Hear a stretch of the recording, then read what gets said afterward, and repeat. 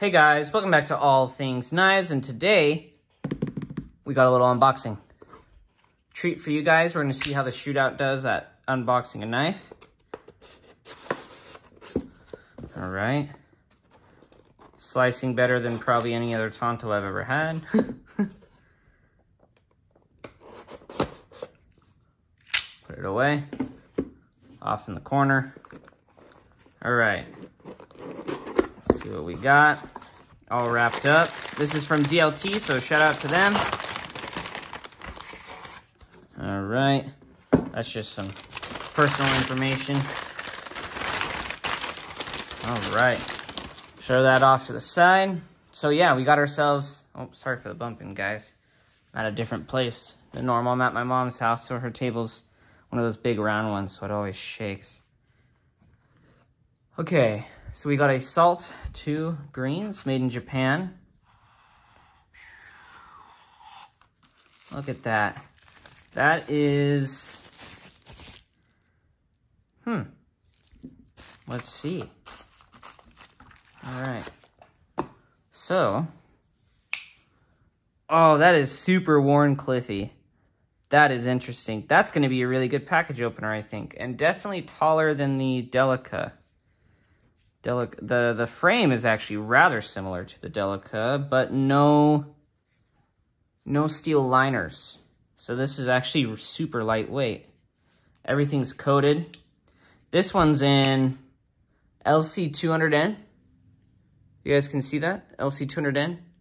Get you guys a look at that blade shape. The handle. Kind of makes me want a Delica, to be honest. But I would want one in anything besides VG10. I mean, VG10's a good user steel, but I'd want something a little more exciting. It's got a good edge on there from the factory.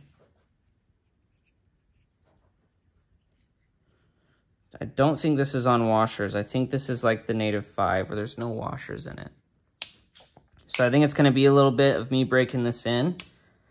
This is a super lightweight knife, super humpback-ish. I think what this is this is slightly thinner than a Delica to make up for no liners. But it's very similar, and it's very tall, very tall. Let's see how thin that looks behind the edge. I mean, that's got to be 15 thousandths behind the edge, because this is maybe a little thicker than... I don't have my calipers, because we're me and my wife were pet sitting for my mom, so.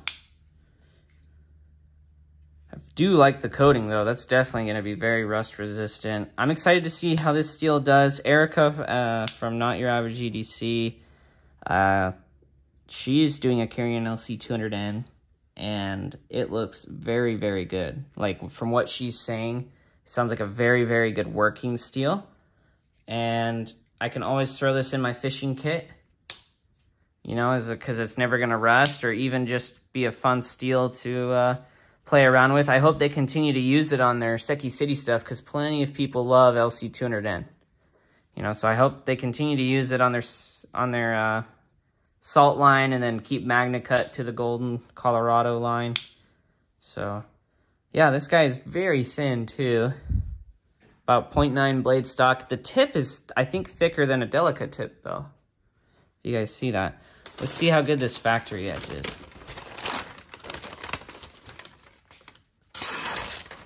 Oh, yeah. I mean, this is tissue paper, so...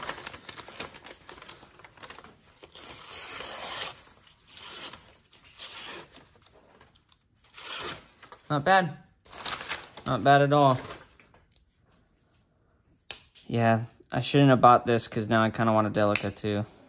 I used to have one, and I actually ended up selling all of them. You know what? If I do get a Delica, it'll be K390, and it'll be a test knife for K390. Although I have my Andela that I got reground, so that's the carry knife probably for K390. So, and an Endura. So, this makes me want a Delica so bad, but I like this. This is going to be perfect for what I do, which is I open a lot of boxes and I occasionally go fishing. So if I end up catching anything and keeping it, you know, catching and keeping it, then this guy will actually come pretty in handy, and it's not going to rust. It might actually be interesting to see how this thing does kitchen prep wise. Like, how does it do food prep EDC? Because if you do a lot of food prep, this would actually be really good food prep EDC. And also, if you lose your knife a lot, you're not losing that toxic grain. I mean, that just screams. I mean, just about any color you put it on, it's going to pop out. So let me know what you guys think of this guy. You definitely going to take a while to kind of break that in. See that? I had to whip it pretty hard to get it down using the boy dent there. But let me know what you guys' thoughts are. Subscribe if you're not subscribed. It helps out the channel. And as always, guys, thanks for watching. Stay sharp.